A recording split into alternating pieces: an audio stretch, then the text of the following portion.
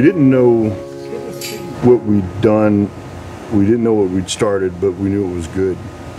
And we knew that there were people who had not done what we'd done or been where we've been that needed it and wanted it every bit as much as we did. And you know, you get people like Rena Morris and, you know, Rebecca and Scott Rorman and all these other people that it wasn't something they were doing for Stephen and I. Maybe at the inception that was part of it, to say thank you. But as it played out, it was something everyone needed. Everyone needed to tell each other who had carried them and who they were carrying. Right. The thing that's always struck me about, you know, Carry the Load, and, you know, something that you guys have your thumbprint all over for obvious reasons, is you made it an event where everyone felt okay to be themselves. Yeah. You know, the families who lost somebody felt welcomed.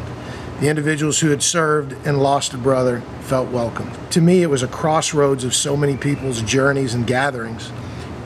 Your initiative brought them all together and said it's okay to be who I am. I think, and I think I've heard Clint say this a bunch, but this was started because you were doing it because you needed it. The event was started as a formalization of, hey, there's other vets that need this. I don't think what was anticipated was the reaction from the non-veteran, and just how naturally all that coalesced. And I think it really came down to the fellowship between those two groups that was wholly unintended, that was the magic thereof. Well, was it truly unintended, though? I would tell you that...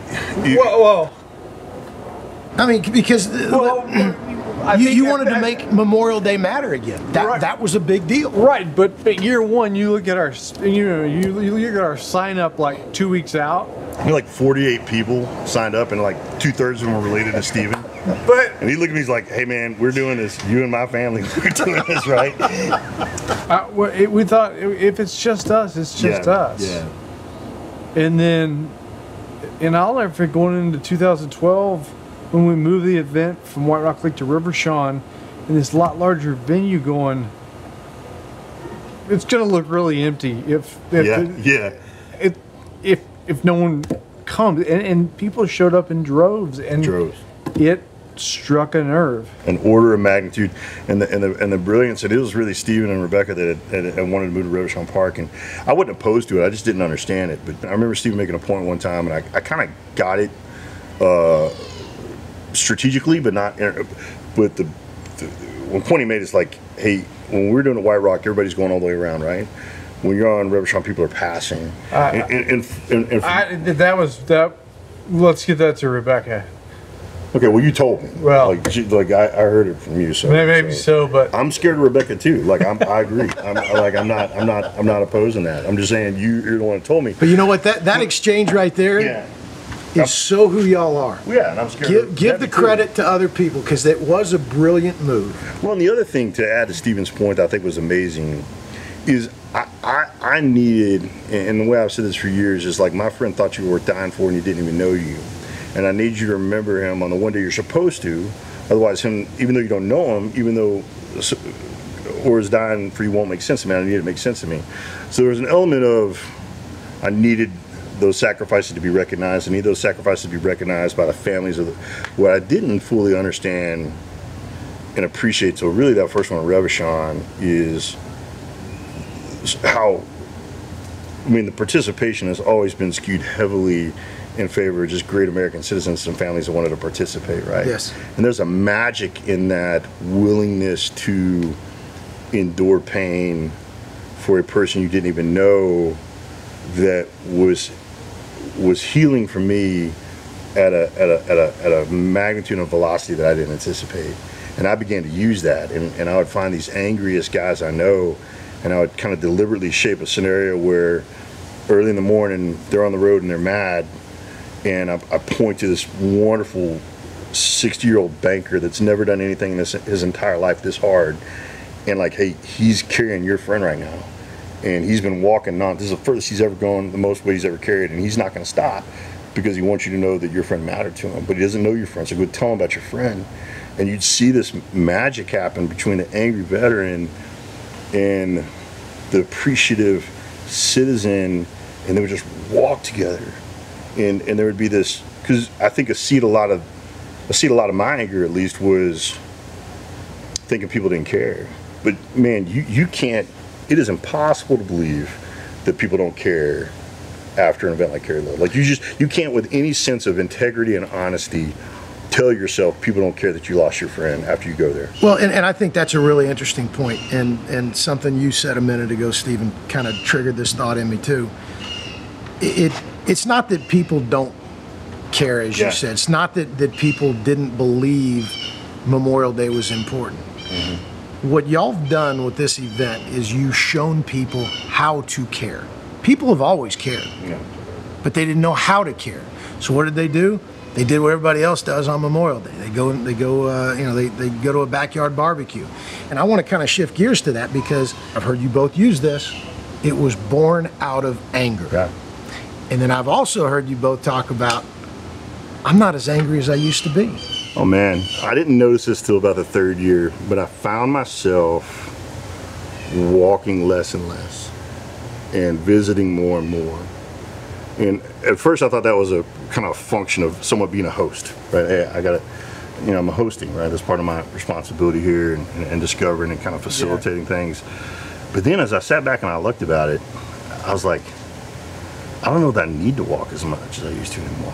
Like I kind of, like the seed of that, going 40, 50 miles as hard as you can with as much as you can, like that wasn't there as much anymore for all the right reasons, right? I processed it through kind of pain and keeping pace with guys like Steven and you and Chick and all these people. And so I found, it's like you bleed off that water pressure, right? And you bring that boiler back under control by bleeding off steam.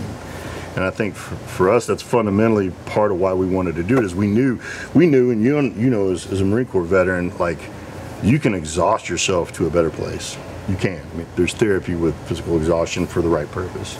But it was interesting to me. I found myself not only walking less every year on the aggregate, but not needing to, and then being very tactical and deliberate about when I go up and walk, and just being down in base camp and enjoying base camp and celebrating the stories that I get to hear and just listening to people, and because I told my stories, right, and enough people had heard them that I just didn't, I felt like everybody already knew about Jason and some of the guys that we lost, and just listening, and so yeah, I mean it kind of did its, I'd love to claim the genius of designing a program that helped me process that anger and frustration, but it was more of this, I didn't know you could exhaust it, and it's not totally exhausted, but on that day it is. Like on that day, when you see 20,000 people there on a 3-day weekend in Dallas, Texas during lake season, and they're there, and not only are they there, it's become the way that their family does things, and not only has it become the way their family does things, but they have family that fly in and do that, right? It's hard to stay mad when you see that, right? So a couple times I've been out on the relay, and I've seen the same person a couple of times. Yeah. And and it's fun catching up with them. It's a year goes by, but it's like it was yesterday. Yeah. And then when you get off the relay and into base camp at the Memorial March, it's a community. I mean, it's people gathering that hadn't seen one another for a while. Yeah, it was the reunion. But tell me your fondest memory, story from the relay. Stephen, I'm going to start with you. We don't have enough time to recount the number of... Maybe the first favorite moment. Yeah, that's what I'm thinking of. There's too many, and a lot of them are very emotional for me. But the first memory that I have is year one, 2012, getting a call from Coleman Ruiz, who was He hastily placed executive director. who was orchestrating. Hey, what are you doing for the next year? I don't know. I got some ideas. And I forget exactly where he was, but he was coming out of the Northeast. He was coming out of New York City, and he was getting close to Knoxville, Tennessee. And he said, I don't have much sign up really over this next 3 or 4 days. And he said, I've been walking and I need help. And I said, all right, I'm coming. And a good friend of mine by the name of Pryor Blackwell called me that same weekend. It was Mother's Day weekend. And he said, what are you doing? And I tried to articulate what I was about to go do. This relay going on, my buddy's walking, he's about to get into Knoxville, he needs help. He said, I'm coming with you. And he had no idea what he was getting into. Not much of one. He knew it was purposeful. He knew it was purposeful. He knew it was veteran related. I don't think he knew how much walking. We may have consistently underrepresented the. I'm starting to see a pattern with you two. No, come on, it's fun. You'll do it. And then you hit this halfway mark, and then, well, I gotta finish now. It's more efficient to go backwards. He knew what Carry the Load was about, the spirit of. But what he heard me say was, my buddy who's walking in honor of the men and women who've made the ultimate sacrifice needs help. And I'm going to walk. And he immediately said, I'm coming with you. And so we packed up some groceries. We went up there. We met Coleman a little before midnight in the middle of nowhere, Tennessee. And we started walking and talking. It was great weather at the time, too, wasn't it? It was great weather. And we walked for about 8 straight hours. It wasn't great weather. I'm taking that was a little sarcastic. Yeah. What kind of weather are we talking about here? Biblical. Driving rainstorm. Where biblical driving rain. We had headlamps, and there was periods of time where you couldn't see I mean, the volume of water was pretty incredible. But we walked for 8 straight hours that first night, and at the end of those 8 hours, I remember thinking, here's an individual who didn't serve,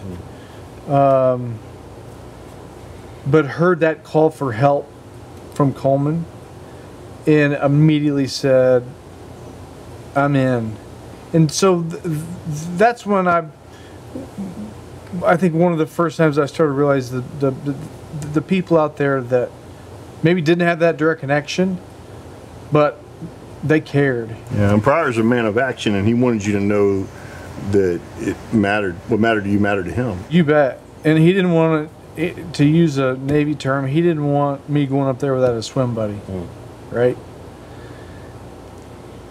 And that was in Tennessee. Well, I believe it was the next year we were walking in Memphis. He had such a profound experience. The next year he said, I'm coming back with you. And so we were in Memphis, and I remember we'd walked most of the day through Memphis. Took a leg or two off, but we were coming off, and it was really hot afternoon, and we were coming off a couple of 5-mile legs, and we planned to take a leg off. And we were at a Memphis fire department, and we're sitting there, and I forget who the leg captain was, but was getting the flags ready, was getting the walkers ready, and we're sitting, and a lady and a young man, boy at the time, walked onto the bus, and this kid was wearing his dad's army cap, uniform, fatigue cap. Mm-hmm. And we started talking, a little bit of small talk. You know, how'd you hear about us? And they heard about us we're a Snowball family, Snowball Express. Heard about you through Buck Kern. And why are you here? And she essentially said, you know, something to the effect of, there's people out here who haven't forgotten my husband and his father's ultimate sacrifice. And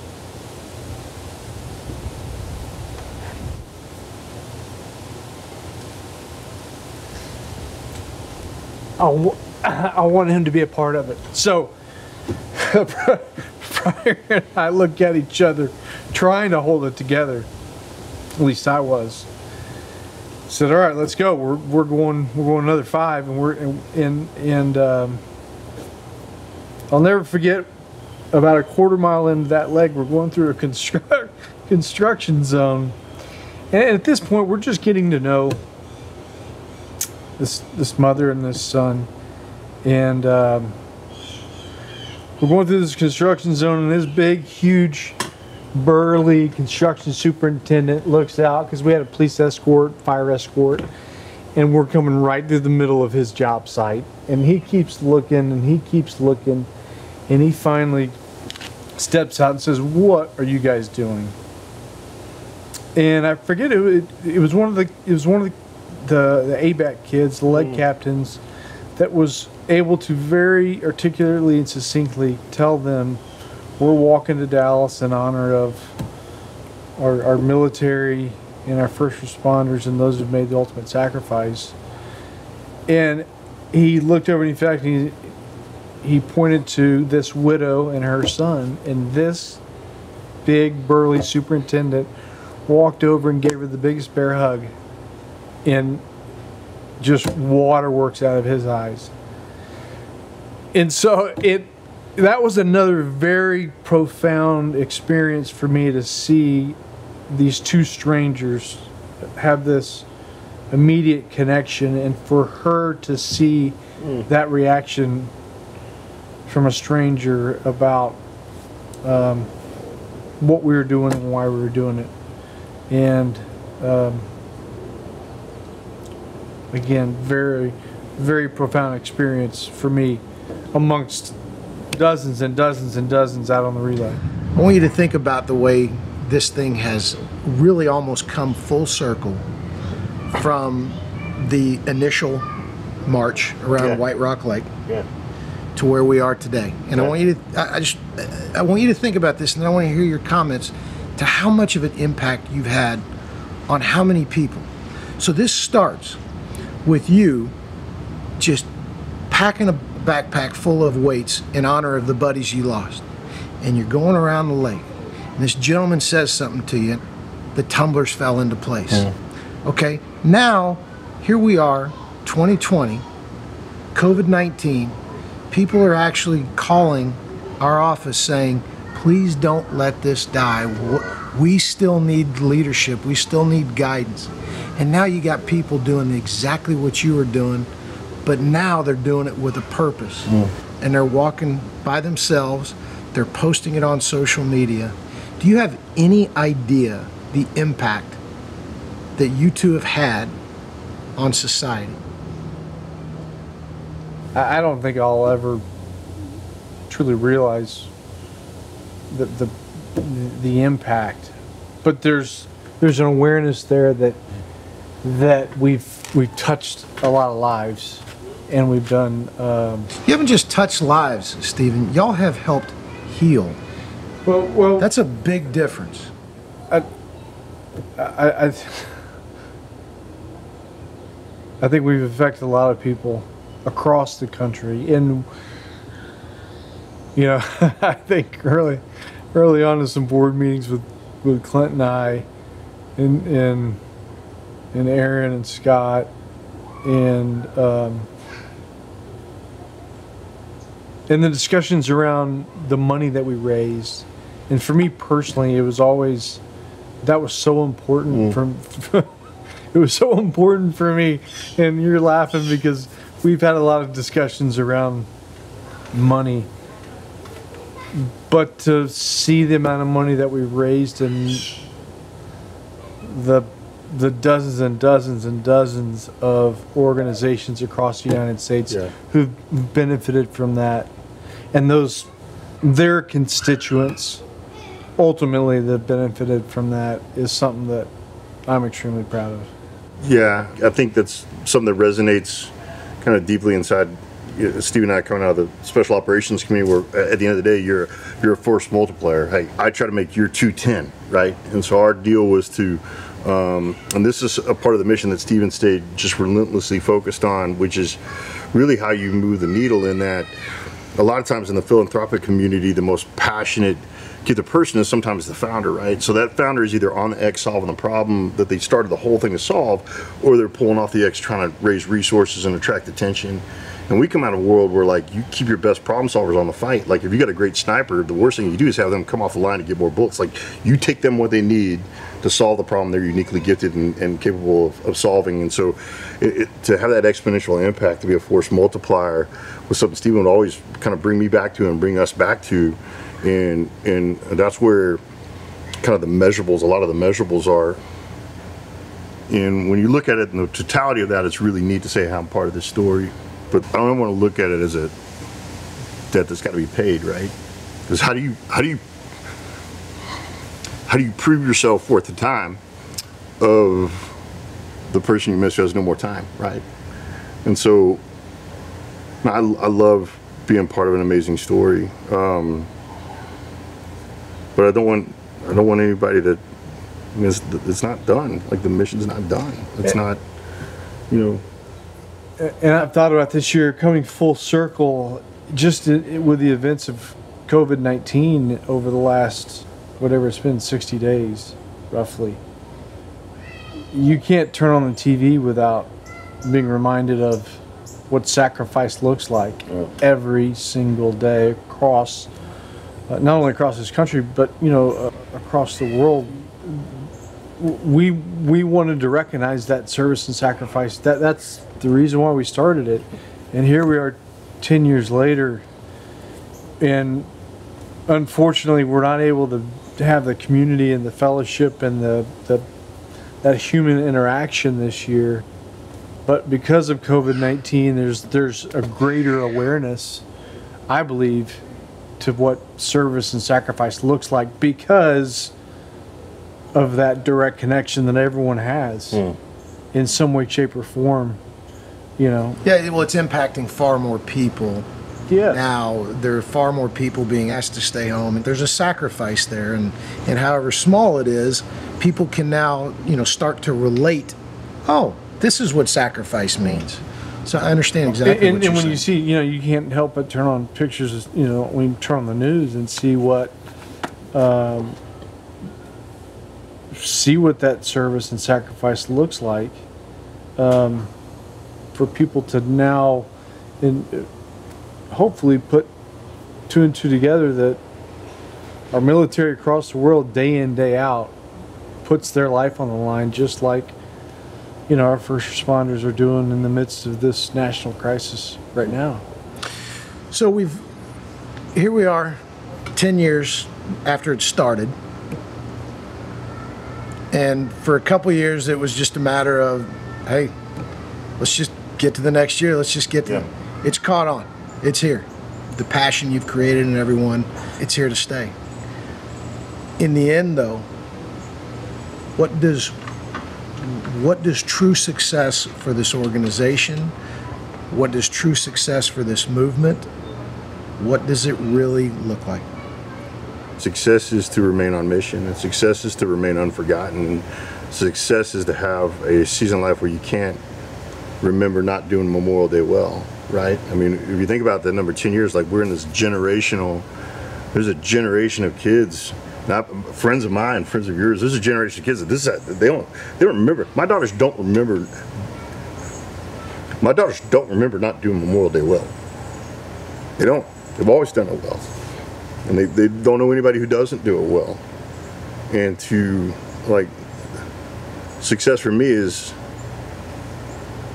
not remembering when you didn't do Memorial Day well, and not remembering when you didn't honor the sacrificial services well, and not remembering when respect and remembrance and honor and acknowledgement wasn't something you just did. Like, if you take a hill, the worst thing you do is lose it, right? So for me, success is keeping that hill and just not remembering a time when you don't remember. That's kind of what that's not a new definition of success, though. That's always been it, is to restore the true meaning of Memorial Day and extend that branch of recognition to the other sacrificial services, and to not remember a time when you didn't do that well. And we have a generation of young leaders in America that don't remember not doing this well, and that's pretty cool. The fact that we'll be in at least 45 different states. We'll have 4 different relays ongoing. East Coast, West Coast, Midwest, Mountain States. Over 15,000 miles covered. We've already gone over $25 million raised. So who knows what that number looks like after our 10-year anniversary. I think we're just scratching the surface.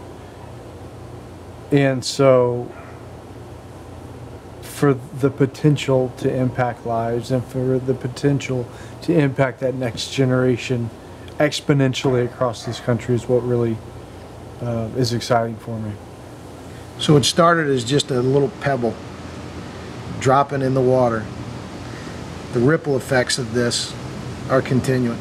And what I want to point out to you guys, and the amazing thing to me, is the humility that you guys have approached this thing with.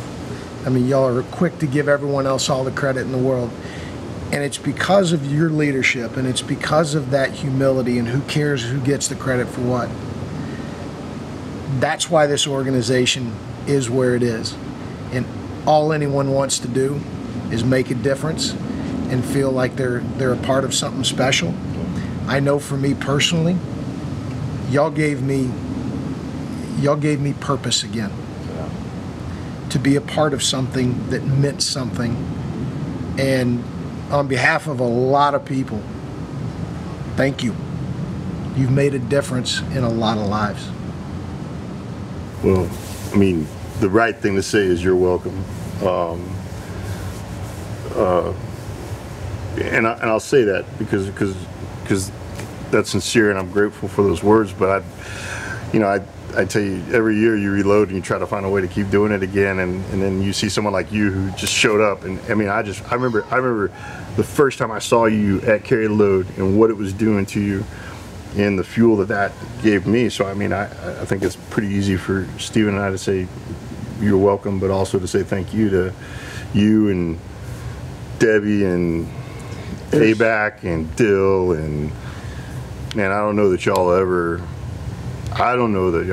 and when words fail me, that should tell you something, right?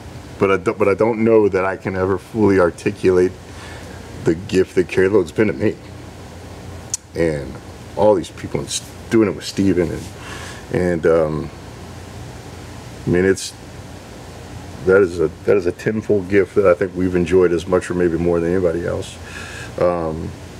The way I describe transition, sometimes there's a difference between being here and all the way home.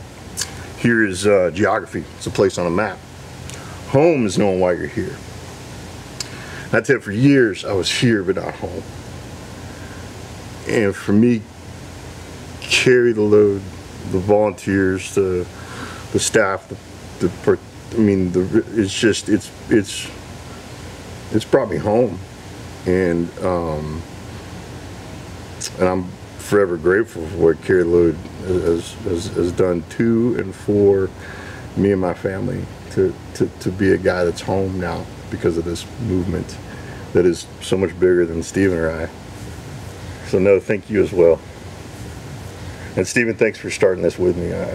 It's fun to see the season that it's in right now, and see the spectacular leadership that's at the helm, and how so many other collaborative missions have been built into this. It's amazing to see. It's amazing to see what it is now. I mean, I think the best thing you can ever do is build into something that can take on its own life, and Stephen and the board and you and all these other things. It's just this.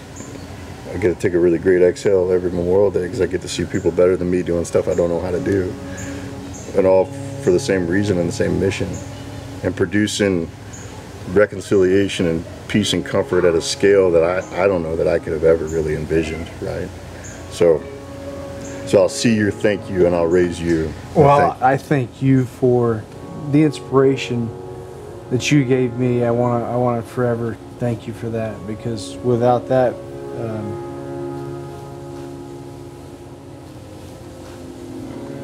who knows?